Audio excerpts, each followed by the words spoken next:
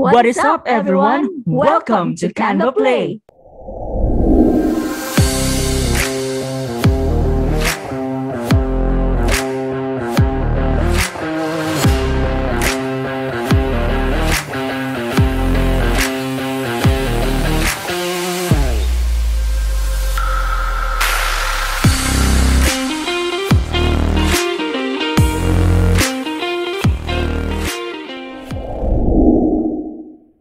Hello, good hearts and godsends. My name is Simon, Goodheart VA, and welcome to our channel Canvaplay. We make videos here in Canvaplay to share Canva design tutorials, tips, tricks, and hacks that will elevate your Canva skills for free. If you are new here, be sure to subscribe and turn on your notifications just below this video so you don't miss out on every video we post here as we upload new videos all the time. Alright then, let me start our today's tutorial. In today's tutorial, I am going to show you how to create a sepia tone effect in Canva. Old photos stir our emotions. There is something magical about old photos and the feelings of memories they inspire. These old photographs feel so old and vintage because of their sepia tint. Sepia is historically associated with vintage photographs and more recently used to describe the various filters content creators and photographers use during the photo editing process. The sepia effect is a well-known tonal editing technique that stimulates a warm, almost antique feel in your pictures. This effect works exceptionally well with black and white images. Current photos can be transformed to an old photo look by using the sepia tone effect.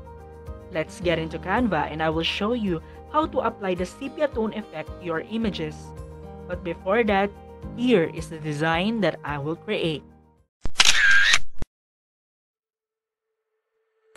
I am now in a blank Canva design page and let's create a design. First, get your subject image from photos or uploads. I will get mine from photos by searching the keyword handsome baker.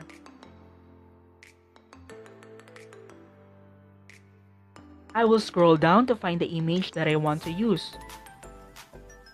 Here it is, having the keyword handsome baker. I'll click it to use it in the design.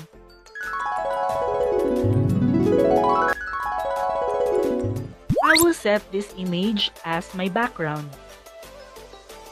I'll adjust the position of the man to the center like this by double-clicking the image and moving it sideward.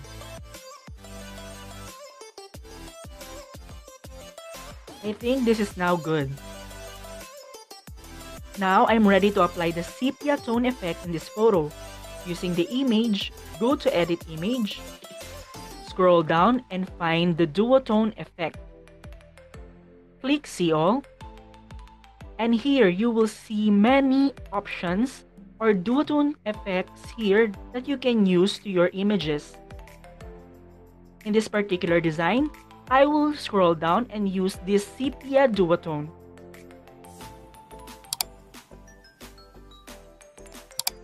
Once clicked, you can see the transformation of your image from bright colors turn to a rich warm brownish tone.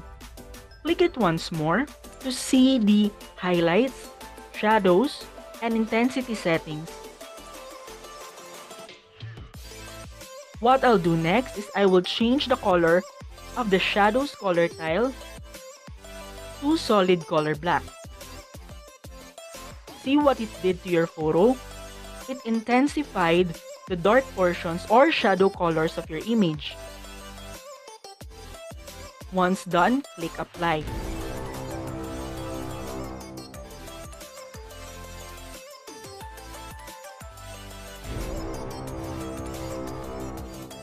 Next, we will be adding some finishing touches to our subject image. We will enhance the sepia tone even more by applying some filter settings that balance the colors, highlights, shadows, and contrast of the image. Using the image, go to Edit Image, scroll down and find the Adjust settings, click See All, and here we will adjust the following filter settings to make our sepia tone enhanced than usual. Let's adjust brightness, -5, contrast 5, saturation 20,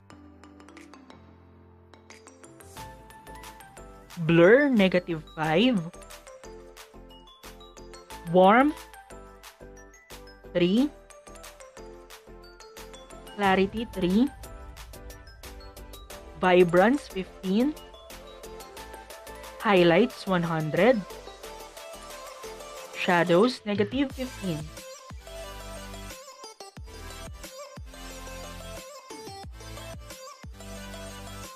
Now I will zoom in for you to see the effect of the Sepia Tone Effect.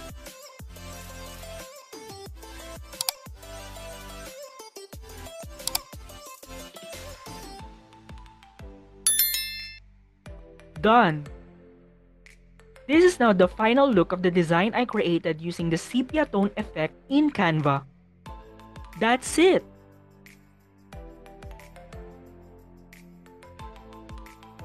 For more design inspirations, watch this.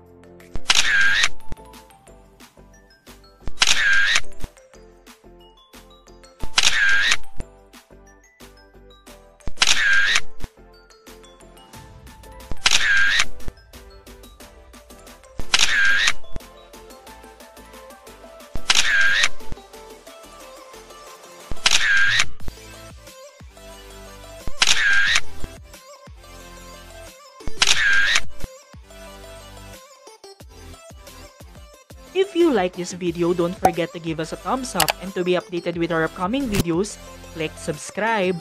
Drop your comments below for the tutorial you want to learn next time. Before I end this video, I hope I inspire your creativity. I'm Simon, Good Heart VA, saying sharing is caring. In behalf of Pinky Godsend VA, thank you for watching this till the end. Don't forget to hit the little bell icon so you don't miss the next video with another exciting Canva tutorial. Bye guys! See you in the next video!